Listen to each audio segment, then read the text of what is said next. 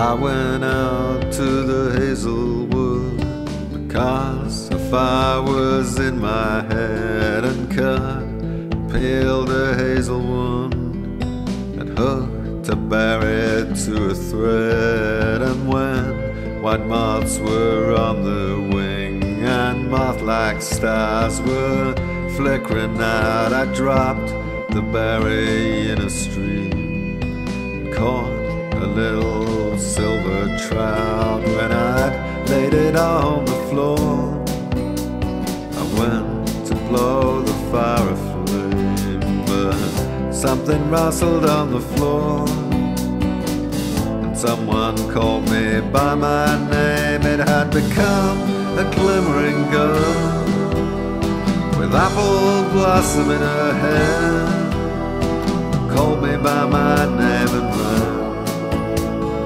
faded through the brightening air.